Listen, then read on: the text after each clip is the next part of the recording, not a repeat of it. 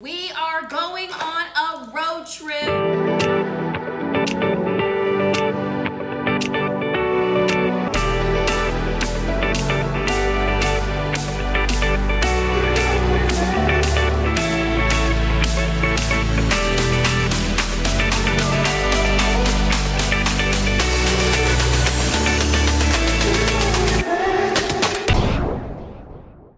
We really need to figure out what we're gonna bring though. Okay. I am the packer of the house. That's my job. I do all the foodie stuff. And then I think I'm gonna be like a minimalist with my clothing.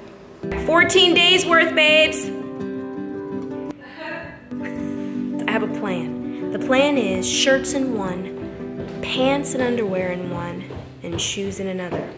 Super important. Ooh. Oh, am I kidding? I'm always a minimalist with my clothing. I literally wear the same 4 things over and over. How many pairs of shoes are you gonna bring? I'm probably gonna bring a sneaker, a bomb sneaker, a flip-flop. By flip-flop, you mean my slides? Yeah, I mean your shoes. We have to move on to the kitchen for all the foods. Woo! Kind of have some of it started here.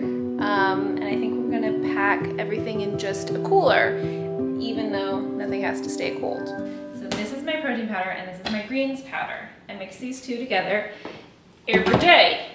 Then I also add some spirulina. My powdered peanut butters, they gotta come. This is all mixed together. I do a concoction. Don't ignore this because this is not real. This is my special blend. It's my electrolytes. Raven loves these. These are her new favorite thing. My peanut butters. Grated Parmesan crisps. My spoon.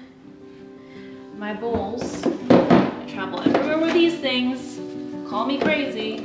I'll call you addicted. I'll call you that. I won't call you crazy. Okay, appreciate it. I'm going to bring my tin foil too. This is why I'm bringing the tin foil. Just for that one potato. Yeah. All of our vitamins. Thank you. You're welcome. I don't know, it just feels like we're getting kind of good at doing this. Traveling? Packing. All the shirts have been placed, and this, pants, underwear. I mean, do we need to get a rental car? You're just throwing it out there right now? Do we need to get a rental car? I mean, I always want to get a rental car. Ooh. But you better get that shit right now because most rental places are closed on Sunday. It's closed now. Enterprise, yeah. It's another one. 6th SIX. We're going to get a rental car. Yeah, I think that's the best bet. I don't know what we're going to get. Really? They didn't specify? Well, they asked me to specify and I was like, the nicest, fanciest, comfiest, luxuriousest thing that you could possibly give us. And the guy was like, we're getting a Yaris. I left 2 potatoes in the oven, so hopefully this BS traffic. You left them in the oven? I had, what do you mean? They weren't done. What am I supposed to do? Between a rock and a hard place. Oh, you should have turned the oven off and let it just slowly... Yeah. We'll update you guys on the status of our home once we get back there. In whatever car we're in.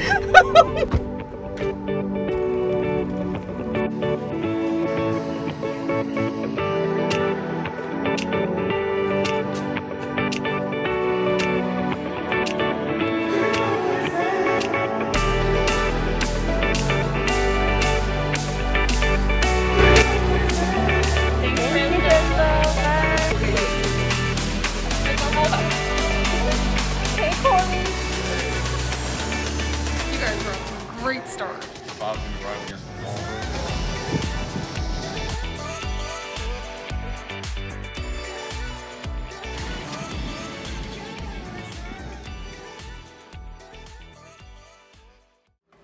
So who's gonna do the first leg of the driving in your opinion?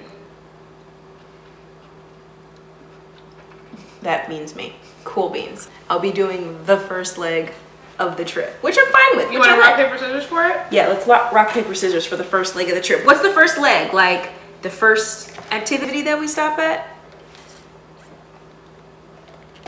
Or are we gonna go by hours? Oh, geez, Louise. I think it's just, it depends how early we start. Rock, paper, scissors for it. But no matter what time we leave, that's the time we leave. Oh. Rock, paper, scissors, shoot.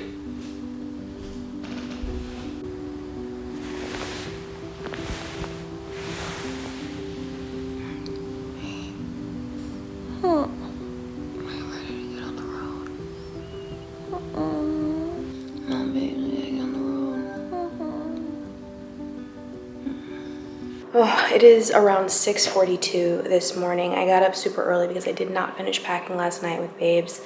We finished the clothes. We did some of the food, but there's so many other things that need to happen. She put her toiletry bag together. I'm about to finish packing all the technology. Then we gotta pack the car. How you feel? Are you ready? Let's go. Let's get on the road before 8.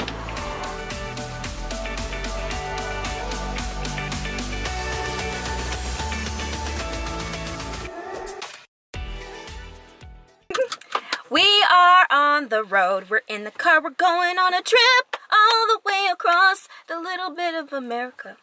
Let go. Let go.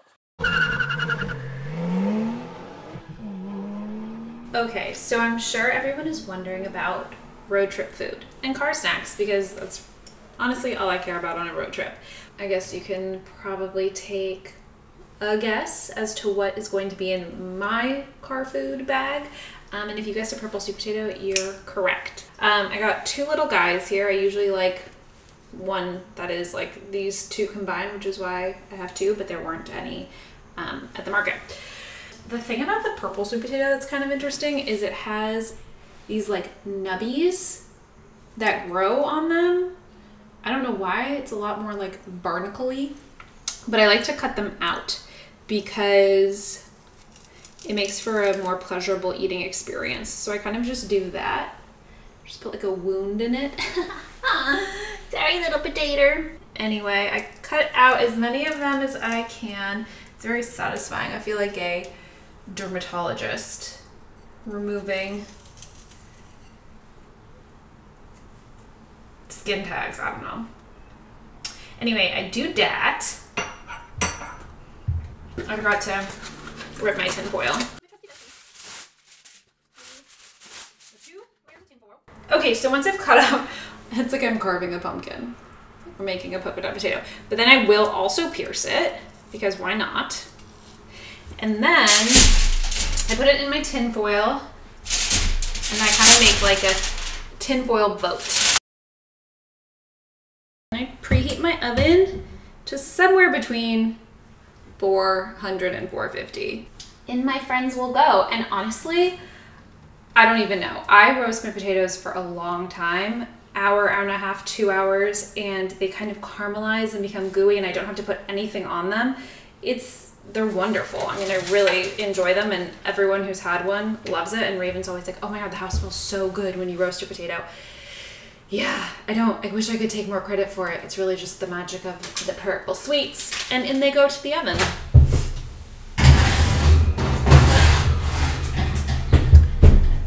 So there you go. They're in. I'll pull them out when they're done. Actually, that's a lie. I will flip them, pierce them about like 30 to 45 minutes in, and then I leave them on that flipped side. I only turn them once. And then when they're done, which I can tell by the smell or the look, and sometimes you can tell they're burning, pull it out, and you guys will see me eat them in the car tomorrow.